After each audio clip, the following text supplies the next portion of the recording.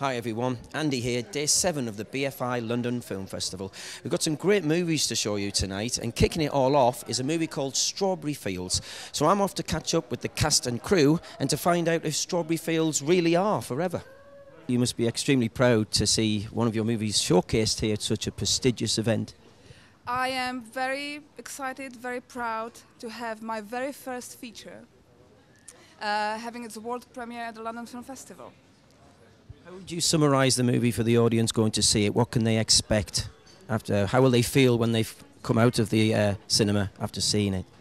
It's a story, it's quite a female story made by a female director. It's a story of two sisters living in a sort of quite an unhealthy, claustrophobic relationship. So I hope it's quite a psychological story as well. So I hope that the audiences will be somewhat enriched by watching a film about the complexities of relationships within a family, and also.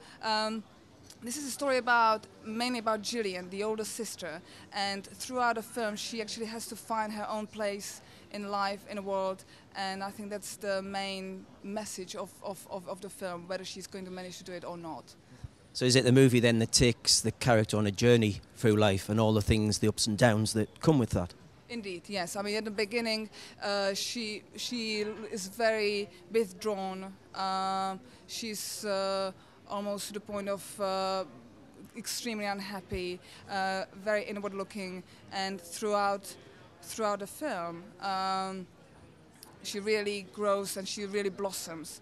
And Anna Medley, who plays the lead, she's quite a beautiful actress, quite stunning. But at the beginning, I mean, you know, Fran, the director, made a real effort to make her look almost anorexic, and Anna really blossoms throughout the film. And at the end of the film, you see a beautiful young woman on a journey, but you know that now she knows who she is. She knows something more about herself, and she knows where she's heading. Looking at your career and, of course, making movies about love and relationships between people, what is it that attracted to you to this movie and the script?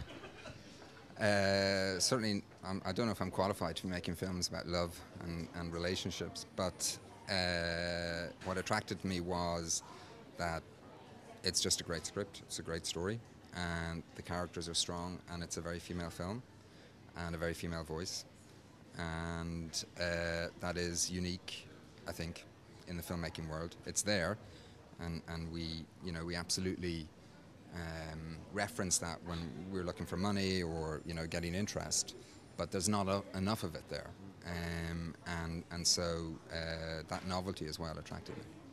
What about as a filmmaker shooting a movie that is a lot of outside scenes, especially in the countryside? Does that present any problems or new opportunities on this particular project? Potentially it creates a lot of problems, but fortunately it didn't. We had, I mean, even a few days before we shot, so we started shooting on May 10th, let's say, so a few days before that was, it just wasn't looking good. We were in London, and then when we moved to Kent, we just had blue skies for nigh on 18 days. It started to rain the last night, actually, and it's a bit misleading because although we had blue skies and it looked great, it wasn't actually warm enough to, it didn't represent the time of year. We were about a month out, so basically you'd some actors and actresses who were wearing skimpy costume, but it was actually very cold, or we didn't have strawberries. That time of year there should have been strawberries, there were no strawberries. We had to ship in strawberries basically for the strawberry fields. So you have a very talented cast on board. How did you go about casting this movie, in particular the main characters? We had a great casting director, Julie Harkin, and Fran, the director, was very particular about who she was going to have. So we had, for Gillian, obviously, Anna Medley, an amazing performance, very intense. And we saw a lot of people, and she just got it. And then with Emily, played by Christine Bottomley, it's a similar story, actually. I think, actually, Chrissy, playing Emily, was probably the first attached. And, of course, Eamon Elliott is just a no-brainer, And then not to mention the supporting cast, you know, Jonathan Benici, Florence Bell, Vanessa Barbarai, all, you know, Jack Roth, all really strong, and just what we needed. How do you think the audience will feel after they come out of the cinema after seeing this movie? Will they feel uplifted, or will they recognise some own traits in themselves, maybe, from the characters? That's a good point. I think they'll definitely recognise some traits in themselves. You know, Gillian asks a lot of questions. She's initially not in a very good place or space, and I think the audience will relate to that. They'll empathise. It's an internal journey, and Fran draws you in. I think that they will feel uplifted as well, because it's a very uplifting ending, actually. And I mean, when you see it, you know what I'm talking about. Yeah. So for any up-and-coming movie makers that look at our site, tell us a bit more about the funding and the Microwave project in particular. Okay. Well, I was, the film was financed by the Microwave scheme, which is Film London, BBC, Skillset, etc. And we were shortlisted and then chosen to make the film through them. So we had to find, I think it's very, very low budget, it's £100,000. And they gave us, I think, about 60. So we had to raise £40,000, which Liam and Lucie did via... We shot it in Kent, so we went to the Kent Film Office, Kent County Council Film Office, and we went to Screen South, and we got money from them. And we had to use a percentage of the crew, and we had to shoot for a percentage of time in Kent. We had to, we stayed in there. We had to spend a certain percentage of the budget in Kent, which wasn't easy, it wasn't difficult to do. So that was how we financed the film, but that makes it sound great. But it's like making a film for £100,000, especially considering how ambitious we were with the projects. I don't think it looks like £100,000 on the screen.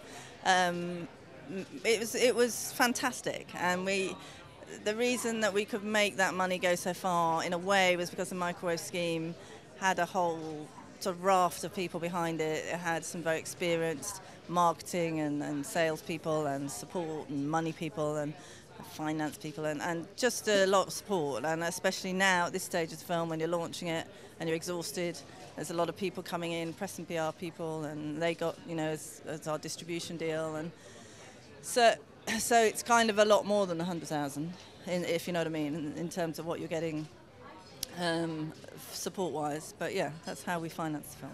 What was the reason for making the shoot in the Kent countryside? Was it to give it a bit more of a natural feel for the characters performing outside? Well, it was set in a strawberry farm. It was set in a strawberry picking farm, and most of them are in Kent. There's very few. We found one in London. It's very small, not very visually stunning, and there was lots of lovely farms in Kent. So it was kind of, and the whole film is outside. The whole film is picking fruit, and also by the sea. And I know Kent quite well. I knew that northern coast of Kent, and I've been fruit picking there, and I sort of knew the whole area. So my aspiration was to shoot it in Kent. We were so lucky with the weather, and it looks fantastic, I think. So I'm very happy that we did shoot it there. Was that a fresh challenge for you as a director and a writer, shooting something that is predominantly in the countryside and outside with elements and things like that involved? Yeah, I think I was very nervous about I was kind of paranoid about white skies and kind of flat, nasty, you know, rainy days, and it would be a rubbish film if it had looked really flat. It was all about this extraordinary sort of beauty that she was seduced by, and we needed to be seduced by, and we wanted to love the world that we're in. And so we were extraordinarily blessed with the weather, but I think my cameraman, Dave Miller, just performed magic in a way. And we talked a lot about how we wanted to create this very seductive world. It really needed to be sort of beguiling and sort of seductive, and so the way we shot it in slow-mo and handheld and everything, coupled with the lighting, I think it was a great challenge. Yeah, but it was a challenge because we didn't have many. We had 3 weeks as well, so we shot it in a very short length of time.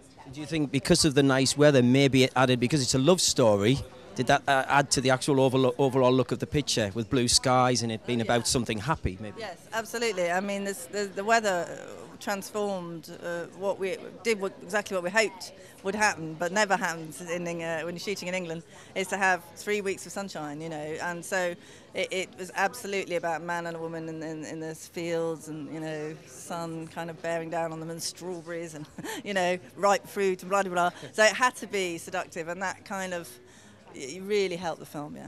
Hugely. As a TV actress in the past, how did you find approaching a role which is more the big screen in this particular case? Well, prior to filming this, I just finished shooting 3 films, so it was okay. You know, starting on this one, I was sort of in the swing of things in that respect. But the film before Strawberry Fields I was doing was called The Arbour, which was a very different film. So the challenges with this, I was playing somebody that when I read her on paper, I thought, my God, she was a complete nightmare, and very hard to like her. So I wanted to, and I've never really played someone that at first, when I first read the part, that I thought, I don't like you very much. So that was my biggest challenge, actually, trying to enter her head, because she's quite dark.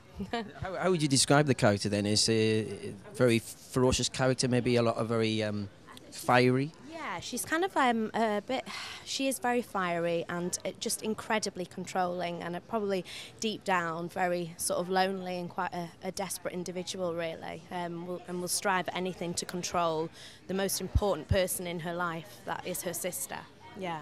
What drew you to the script when you first saw it? What really jumped out as an actress in the script? I think the real challenge, because it was very different from, as I said, I was doing The Arbour, which was, you know, the part there was completely, this was very dark, insecure human being, and as I said, I didn't really, you know, like her greatly at first, but when I thought, I don't really like you as a person, this character, but I really want to play you, and in order to play you I need to try and get in your head and start liking you, maybe, or start understanding where you're coming from. And I really wanted that challenge, yeah. Yeah, so that's a new, fresh challenge for you, maybe, that you've never done before? Yeah, absolutely, yeah, completely fresh challenge, yeah. I've been talking to the director and the producer about the countryside shooting. Oh, yeah. As an actress, how did you find that? And that's obviously maybe a challenge with elements and animals and things about. Yeah, well, we shot the film in under 18 days, so if you're filming in the middle of a field and there's a cow mooing or whatever going on, you know, you have to stop.